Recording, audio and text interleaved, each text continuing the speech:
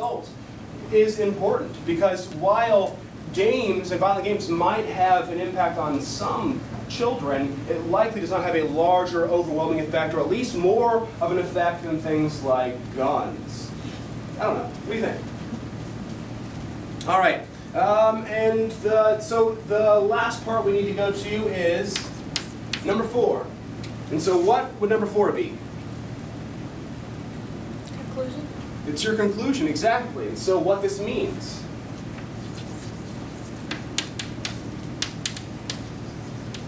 And this is the most important part of any debate, is determining the what this means, or answering the what this means question. And so what that is asking you to do is, as a debater, as you sort of engage in the debate, you have to develop, well, a calculus for the audience, the judge, whoever is making their own decision about the debate that's happening. You need to give them criteria for how they ought to evaluate the arguments that are being engaged. Does that make sense? It's like, I mean, if you come to a class and the teacher's like, I'm going to give you a grade at the end of this class, but I'm not going to tell you how I come to that grade. How likely are you to know successfully how to get an A in that class? Not so much.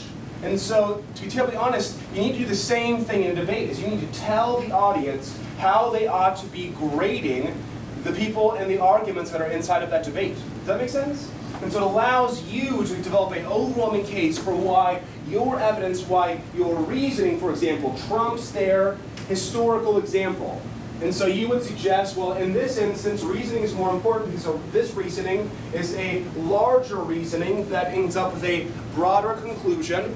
And so it allows us to trump that specific historical example that my opponent's talking about. And so I would say that in a larger totality, it makes more reason, draws a larger sort of reasoning and a more likely conclusion to suggest that people are more products of their environment because they have a lot more interaction with their environment. It happens a lot longer than the development of a human being, 9 months, whatever.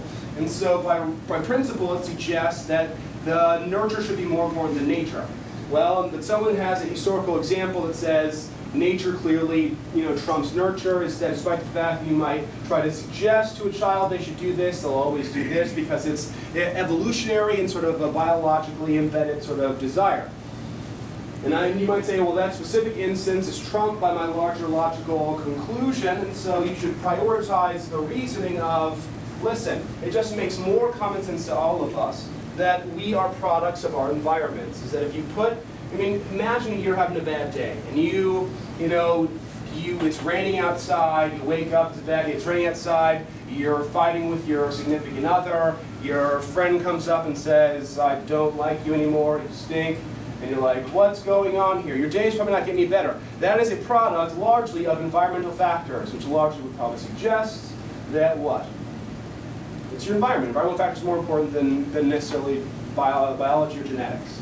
So does that make sense? Is that you have to create sort of a navigational system for the audience to conclude as to why you win. And so very quickly, let's return back to this nature versus nurture. Actually, I got a better one. We'll talk about gender. Is gender, well, at least as we sort of know, the gender roles, are those biological? Are they evolutionary sort of ends? Or are they merely cultural, social concepts?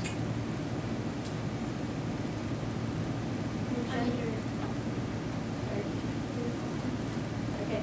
Well, gender, I think, reflects our biological sex organs, but as far as the cultural things, I think it has a lot to do with that too, because gender roles, when you think of like, hey, this girl, this boy, it has a lot to do with society too, so it's also an environmental factor. Okay. How about even more specific question? Athletics. Are athletics determined by gender? Someone's proclivity or success at athletics.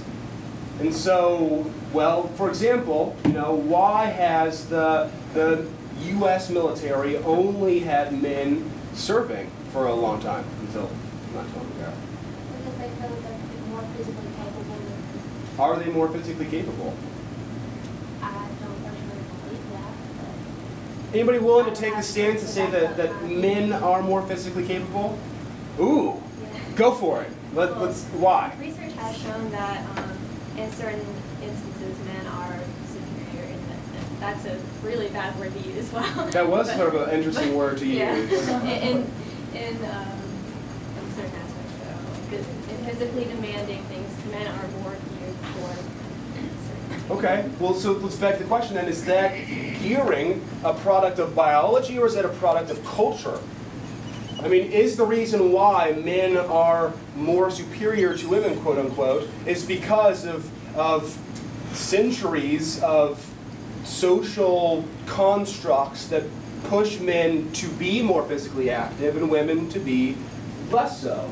And so the reason why today we have men being more natural and able to do basic hard labor is because that's a product of we've bred that into ourselves. And that's a part of social culture. Social has produced biological change, not biology has produced social change. What do you think about that? I also think like how sometimes like our society pushes like our gender roles, like men are supposed to work and provide for the family, whereas mothers are supposed to stay at home and take care of the child. And I think throughout history that's shown that women are more of a nesting, like they like to nurture and do that for their children and take care of the household, that kind of thing, whereas men goes out and provides for the family. So I think society influences overall because like to certain women, I guess they get it into their head that they can't do what men can do because that's how society tells them. You know what I'm saying? Interesting. Interesting. Anybody think that's incorrect? Well, then there's no debate. Sorry. But nevertheless, I'm saying right or wrong. oh, clearly you're right because nobody disagrees. Isn't that the way it works, right? You mentioned this bandwagon thing earlier, Cade. Whatever. Anyways, and so to sort of draw it full circle, is the importance here is to be able to identify strategies for you, for your research, to know what kind of arguments you need to make, how to make more compelling arguments, and how to draw those conclusions, hopefully logical conclusions for your audience, or for the judge, or for whoever is making the ultimate decision about the nature of your debate. And so, to finish this off, what are some things that you can utilize to increase the likelihood of your finding qualified, credible research? And so what resources do you have access to as an LR student that you should be starting off with, maybe rather than starting off with Google? What? The library book? Oh my gosh, what? That place exists? I thought that was like an urban legend. There's a humongous place with tons of books? No way. You should check out the library. What else does the library have that you should use?